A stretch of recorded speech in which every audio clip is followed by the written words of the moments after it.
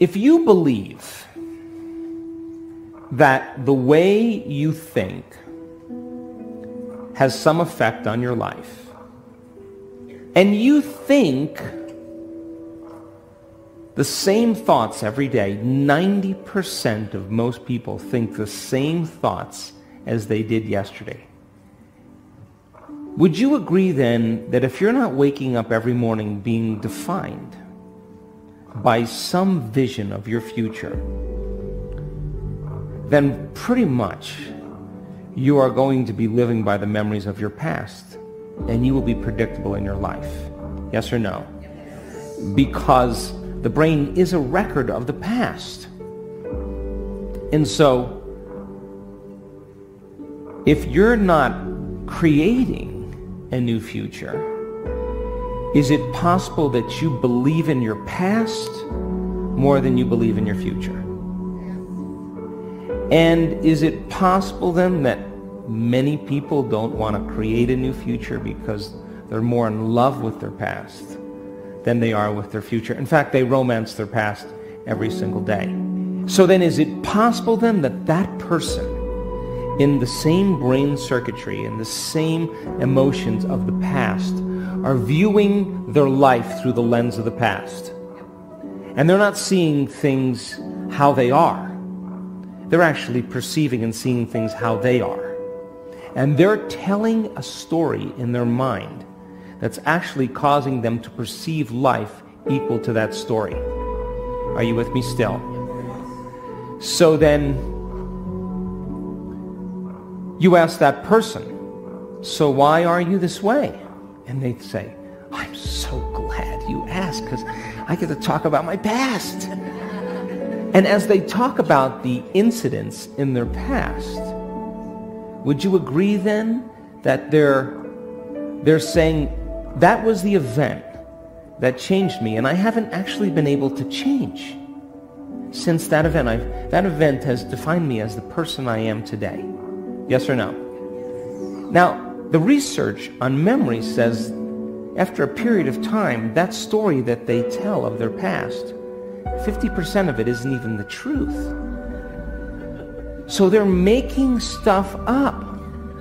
They are reliving a miserable life they never even had, just to reaffirm, to recreate the emotions, to excuse themselves from changing. So then most people then, they may say with the 5% of their conscious mind, I want a new life, I want a new relationship, I want a new career, or I am healthy.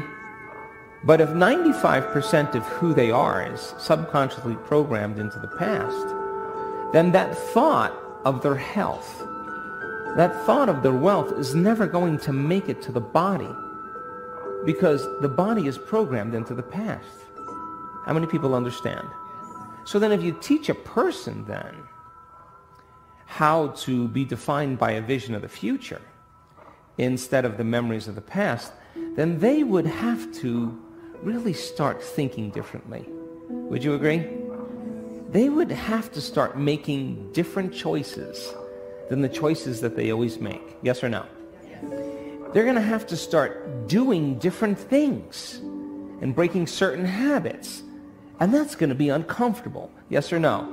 Because the body's going to say, why are we doing this? It's so much more fun suffering than going out for a walk into joy. I don't know if I believe in joy. I believe in suffering. The body goes back. And so then a person would have to stop talking certain ways. They would have to start staying away from certain experiences with certain people. You know what I'm talking about, yes? And they would have to examine their emotional state every single day. They'd have to stay conscious of their emotional state, because the moment they started feeling suffering, they just disconnected from the energy of their future. They're back to the energy and the emotions of their past. So then, teaching people then how to be defined by a vision of the future every single day means they're going to be uncomfortable. it's going to be unfamiliar. There's going to be some uncertainty, and you may not be able to predict the next moment because you're no longer feeling like you. That's the moment you just left the known and you stepped into the unknown. Are you with me still? Now, if the body has been conditioned into the familiar past or the predictable future, and the body has become the mind of the past or the predictable future, would you agree then the body would say, "What are you doing?" And the body would say, "Listen, let's get you thinking like you've been thinking." And it starts influencing the mind.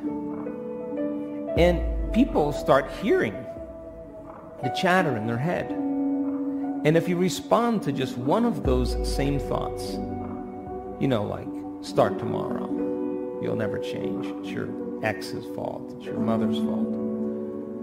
If you respond to one of those same familiar thoughts, those same thoughts lead to those same choices, which lead to the same behaviors and create the same experiences and produce the same emotions. A person says, "Oh, this feels right. This feels better to me." No, they're back to the same comfortable self. Yes or no? And this is why change is so hard.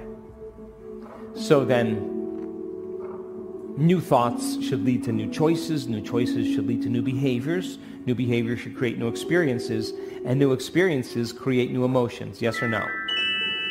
And our research shows that people who do that in 4 days, they change their gene expression. 4 days. 4 days, and don't you know, I know in the first day they don't want to do it, and they want to go back to laying down, and they hate me, and they're going to write an email, I'm a liar, all that stuff. They want to quit, And I want you to know that there's no such thing as a bad meditation. There's just you overcoming you. And you can do it now, or you can wait. But now is the new later.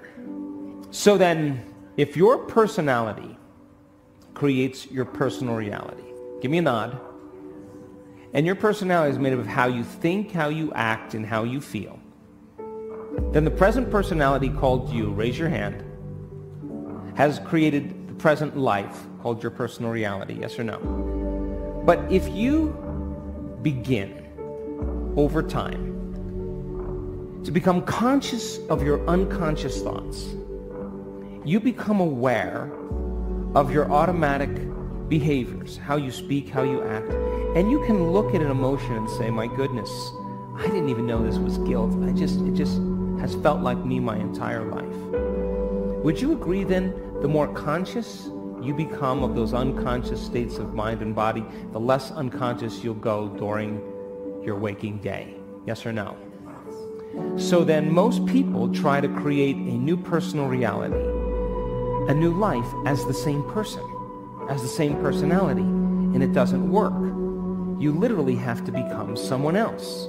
So if 95% of who you are by the time you're 35 years old is a set of memorized behaviors, unconscious habits, automatic emotional reactions, hardwired beliefs, perceptions, attitudes that are functioning automatically like a subconscious computer program, then in order for you to change, you got to get into the operating system where those automatic programs exist and become familiar with them. Yes or no? And as you begin to observe those thoughts, become aware of those actions, notice those feelings, all of a sudden you're no longer immersed in the program. Your consciousness, you're no longer unconscious, you're conscious and aware. And you begin to objectify your subjective self. And if meditation means to become familiar with, then the more familiar you become with, "I can't, I want to quit, this is too hard," the more aware that that is a thought standing in the way between you and something that you truly want. You'll listen less to that voice in your head in your waking day. Would you agree? And if you just said, "God, it's 10 o'clock. I haven't complained all morning. This is it's getting really hard. I just want to stop that lady and just suffer and complain with her just about something. If you became conscious that your body wanted to do that, would you agree then that would be a victory in your day? And those victories add up. Would you agree?